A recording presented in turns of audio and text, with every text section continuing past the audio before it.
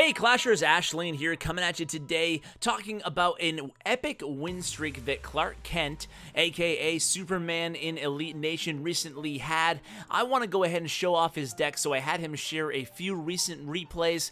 Now he has not lost in 11 matches in a row, so that's certainly a nice win streak. He said he's won 7 of those 11, the rest have been draws. Now this deck, you can see, is a defensive, slow play, safe deck. So you're going to be winning most of your matches, hopefully, but most of those wins will only actually be by 1 crown. You'll be winning 1-0 more often than not. So let's hop right into these replays, and I should note that one of these decks has arrows and the other one has cannons, as he's just testing out the best card there. So it has the Tesla, so a good way to start every match if you have it up is just the Tesla right in the center of the map, exactly where Clark Kent, let's just call him Superman, exactly where Superman placed it, because when you go on a 10 or 11 win streak, you are Superman. Okay, well, 10 and 11 matches without losing, okay?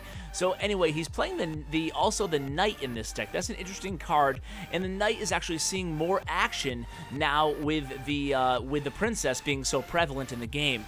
Now, I should mention one other thing. The Musketeer in this deck is actually a placeholder for the Princess. If you have the Princess unlocked, you should be playing her where the Musketeer is. And that leads me to the question, Ash, what happens if I don't have the Ice Wizard? What do I do in that spot?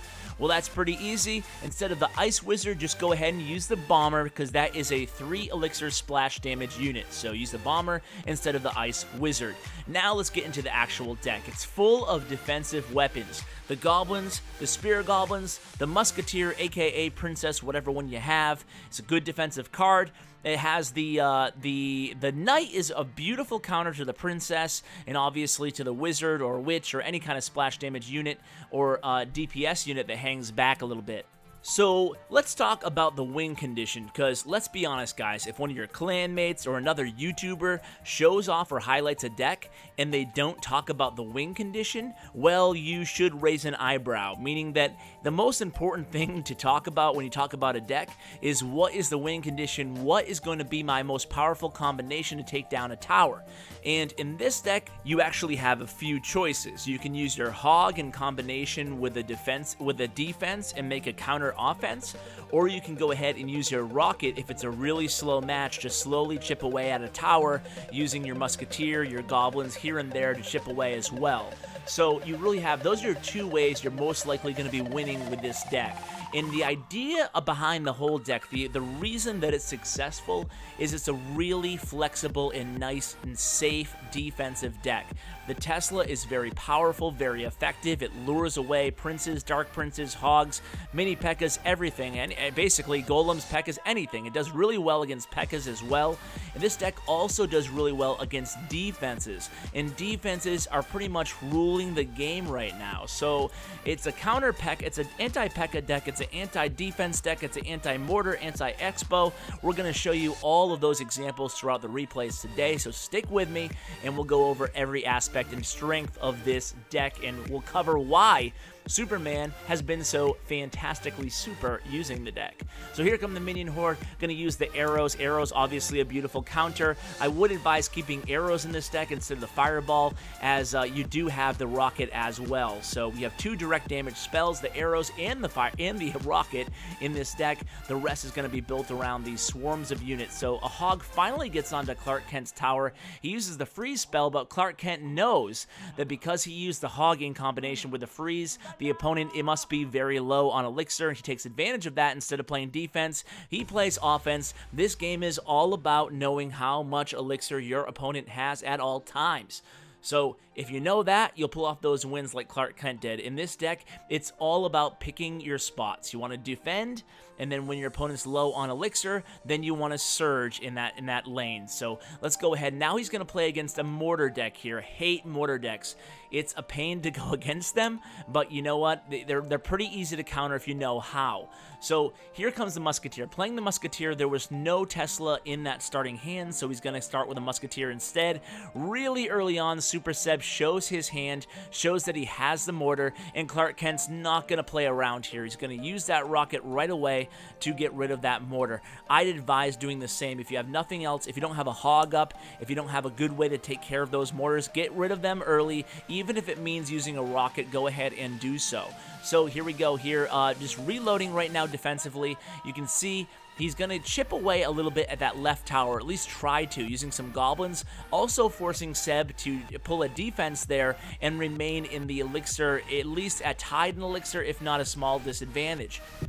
Now Clark goes ahead and puts that Musketeer down on the board. Musketeer is going to be kind of a lone ranger, again, just chipping away at that left tower. A lot of people would have been tempted to mount a full-scale offensive push at that point in the left-hand lane, but Clark's smart. He knew he was on the elixir disadvantage. It's never a good idea to go ahead and surge offensively when you know you're at an elixir disadvantage, because not only will your surge fail, but also the counter offensive from that surge will put you at a point where you're very vulnerable because you don't have much elixir to defend, because you just used it all up in a surge. His troops survived, and he went and used his elixir advantage as a counter strike to you.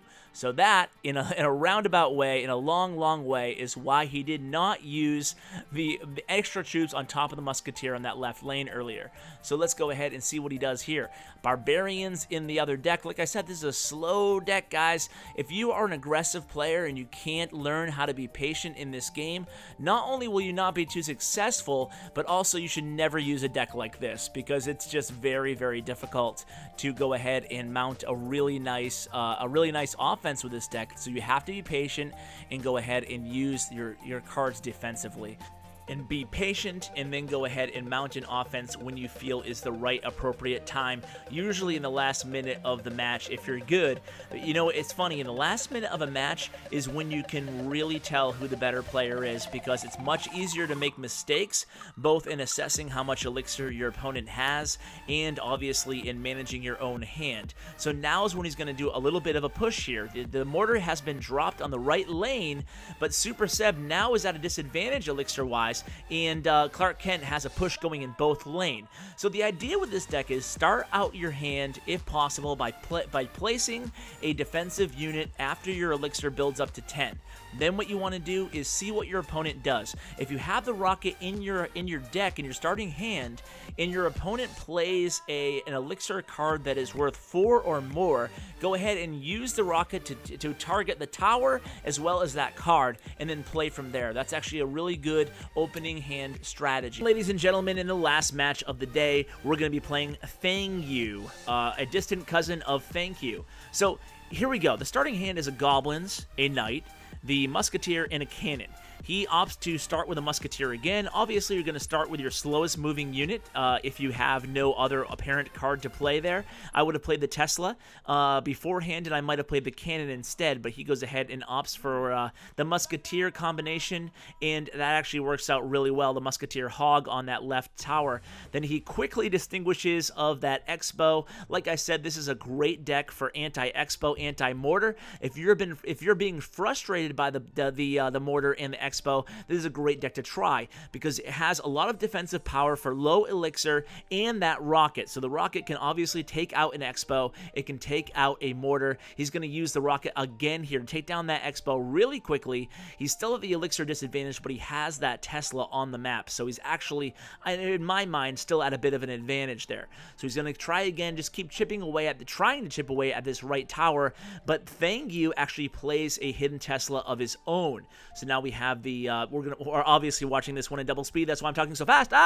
So the rocket takes out that left Expo again. We have now the Tesla and the Cannon playing defense a little bit. He's taken some heavy damage to his left tower, but he's able to actually withstand it pretty well thanks to his Cannon and that Knight backing up as well. Now we have the Hog coming in the right-hand lane and just barely gets a hit off on that tower, but guess what? We have the rocket. Well played. Good game. The winning streak continues, or at least the non-losing streak continues. So guys, let me know if you like this, where we cover one specific specific deck, cover it in 3 replays, and do a little bit of a speed mode at the end. I'm thinking this might be a new format for the channel for Clash Royale, and here is the deck again if you want to copy it. It's Goblins, Cannon, Tesla, Knight, Rocket, Musketeer, the Ice Wizard, and the Hog. Again, Ice Wizard can be Bomber, and Musketeer can be Princess.